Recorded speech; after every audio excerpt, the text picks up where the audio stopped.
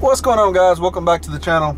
So I'm going to show you guys why I do not try to tow a heavy trailer with the Ram 2500 here with the 48 RE transmission and the 5.9 Cummins. This is a 07, early 07 truck. I love the truck, but it does not tow very well.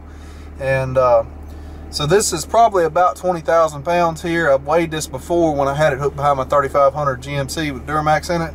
And I think I don't remember, you had to go check out the video taking the Duramax and the tractor to the cat scale on my channel, and I want to say it scaled out around 28,000 pounds gross, truck, trailer, tractor and everything. And so the trucks are pretty similar in weight, so I'm guessing this is going to be about the same. This truck has 410 gears in it. It has 33.5-inch tires. Currently they were 35s, but they're wore down. It's about time to replace them. They're 33.5 with a tape measure. The truck has a 62-65-12 turbo on it. It's aftermarket turbo. It has a aftermarket intercooler. It has the Banks high rim intake on it. S&B cold air intake on the engine there, and the Edge programmer here, I'm gonna have it set on level 2. This Edge is not very good. It'll be a lot better with EFI Live, but I just never bothered to.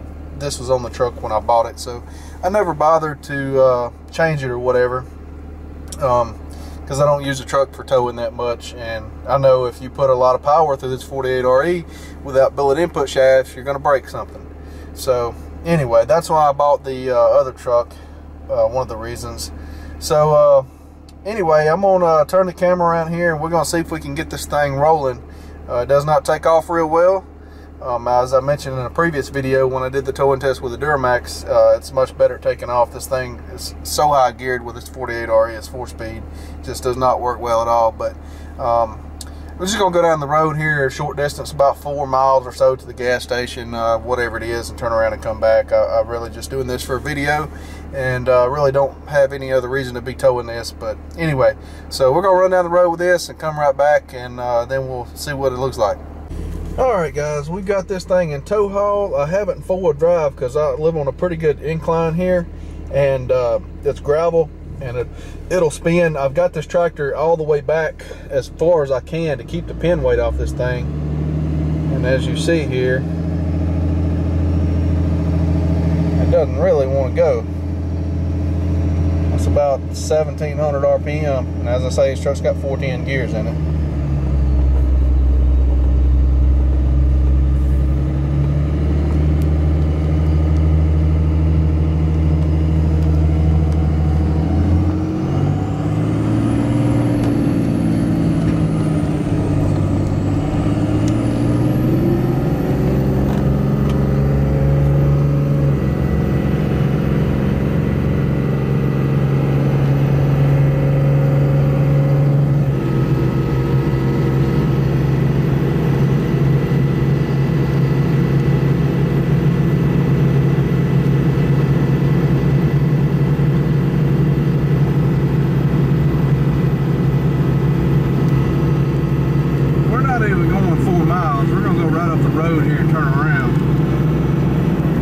Tell you, this is not working very well at all.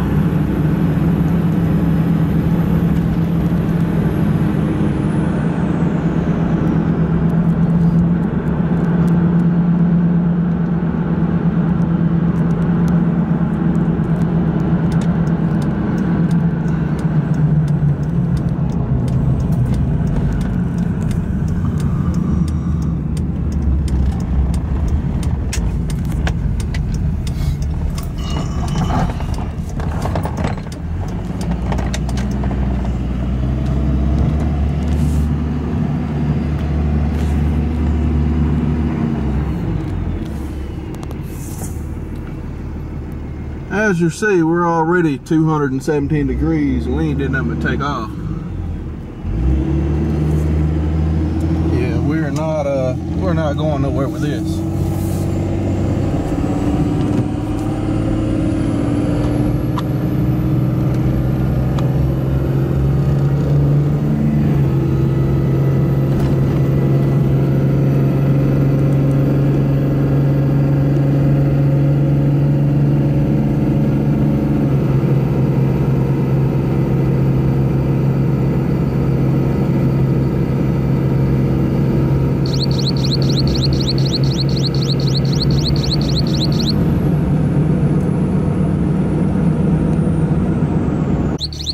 All right, guys, we went about a mile up the road and turned around. The truck does not drive good. I've got plenty of trailer brakes, but the brakes on the truck just does not seem up to the task. It doesn't have an exhaust brake. As you see, the transmission temp 246, 247, and we've stopped and took off. Well, we took off from here, went up the road, stopped, turned around, took off again. So we took off twice, and the transmission's already overheated. And as I say, the truck's got 14 gears in it. Not a good combo whatsoever.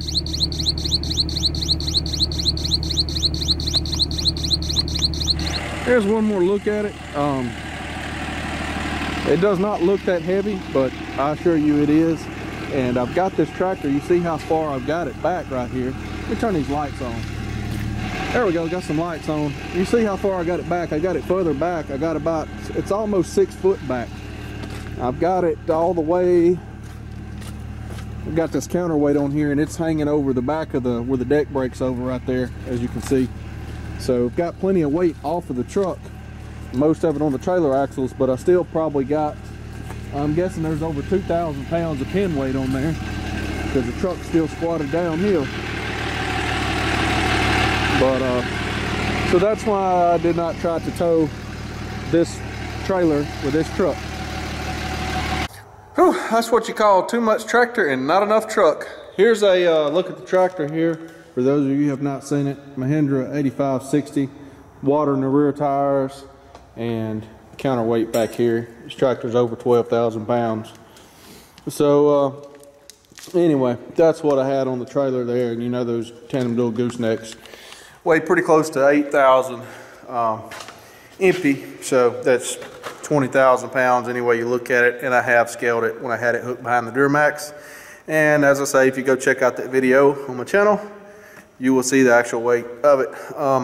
I was just going to go down the road and turn around at the gas station, but there's another little store there that I turn around at that's just big enough to turn around. It's like a mile up the road from my house. I did not want to pull that anymore. The suspension without airbags or anything on a 2500 is just not enough. I could feel it, the dips in the road, I could feel it pushing the truck, and it had the suspension squatted down, and the steering was light as one wonder. And also the transmission, as I say, those 4 speeds just will not hang in the Dodges.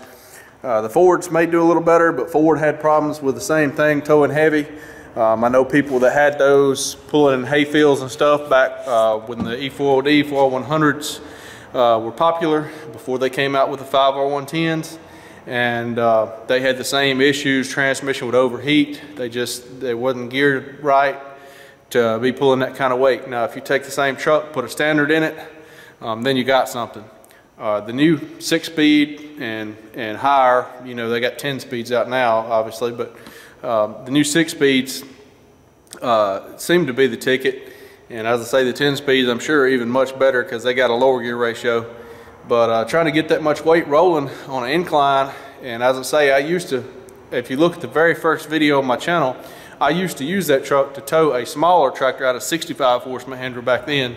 And it and the trailer it was on, I had just a single axle trailer. It wasn't a dual tandem. It was a single, whatever they call them, 2 7,000 pound axles. So I guess a single tandem trailer. And that combo was around 14 to 15,000, depending on what implement I had on there. And that was just about all that truck wanted then. And if I got in stop and go traffic, the transmission temperature would start overheating. And it had 373 gears in it at that point, and I put the 410s in it, and I thought that would help pulling, but we've also increased our weight carrying here about probably 6,000 pounds over what that combination was. So anyway, that's the reason that I got the Duramax, and needed something to tow with. And as I say, that the 4-speed in the Dodge just is not it. That's not going to do anything but burn the transmission up. And it doesn't have the exhaust braking that the Duramax does with a tuner on the Duramax, because it has a VGT turbo. And with the tuner I got on it from Duramax tuner in a tow setting, it applies the vanes in the turbo, makes them go to 100% when you're braking, when you got it tow haul mode, and it will slow you down. No kind of exhaust braking on the 5.9 trucks. But as I say, I have pulled, a friend of mine used to have a 07 dually truck with a 5.9 Cummins and the G56 6-speed, and I pulled my last tractor trailer and it was like it wasn't back there. But as I say, it was a 3500 dually, so it had the suspension and everything under it, and the engine pulled good with that 6-speed, but with a 4-speed, just not going to do them brake stuff.